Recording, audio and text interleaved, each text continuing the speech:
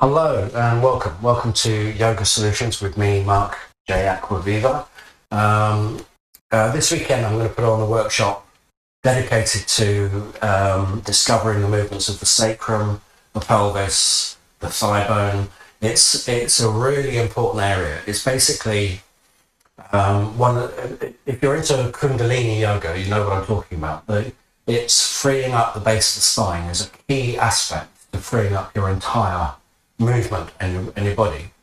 It's a tricky thing to do because it's if you have any kind of dysfunction there, letting it go can feel dangerous because if you've got a holding pattern that is putting the sacroiliac joint under duress, then what you'll be doing, what your body will quite naturally be doing, is holding on for dear life. And you'll have tension around the base of the spine, you'll have tension in the groins, you'll have hip tension that is with you all the time, whether you notice it or not.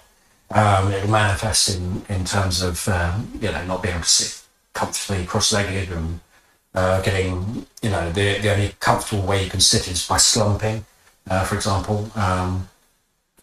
These are all symptoms of jammed up base of the spine. And so I'm going to run a workshop this weekend going deep into this. I've discovered new clarity around the whole thing. And I thought I'd share a little bit of it with you here on my Yoga Solutions.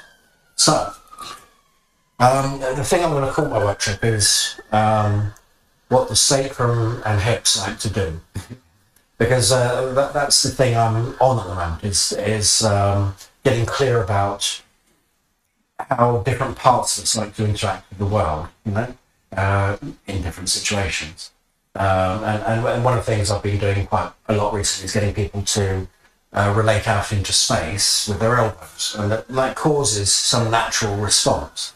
Rather than just lifting an elbow and having it, you engage outwards in space from the elbow and it brings you into your center. It causes you to work from a better place, basically. It causes you to use the ground to be in space. It gets your breath to link in with the action. So that's an example.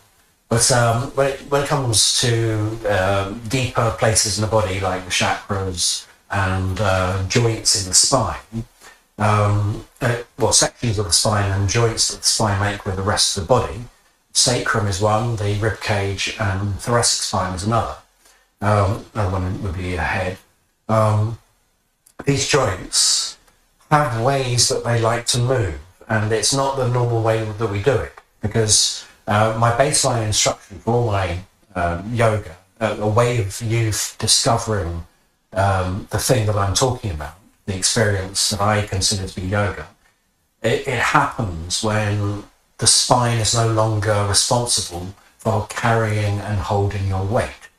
It'll be because you worked something better out in relationship to the ground, the space you occupy through the breath and its release, and finding support through your bones, through your joints, through your structure, which precludes any kind of holding of your weight with those joints. Because when a joint holds your weight, you can't find support through it.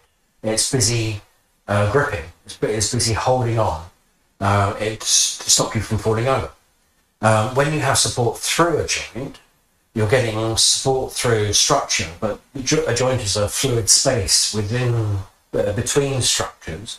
And if you can find support through that fluid space remains mobile. So the joint can continue to operate as it would should you decide to move. So basically you get freedom to move whilst feeling supported through your entire body. That's what I consider to be a genuine experience of a yoga posture, is when you've got something like that going on. And the sacrum and the pelvis is a key area for to be able to release through safely.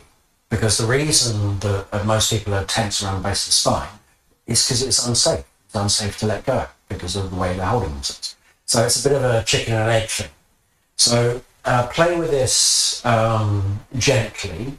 Don't overdo it. Don't if you suddenly feel intense gripping around the area, it's probably time to come out, because you don't want to be releasing a joint and then catching weight all of a sudden.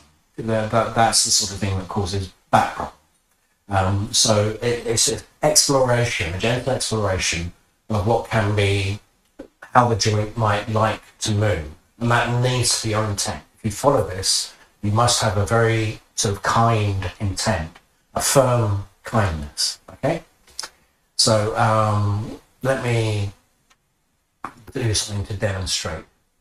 Is that one? No, this one. No. Let's get the right. There we go. That'll do.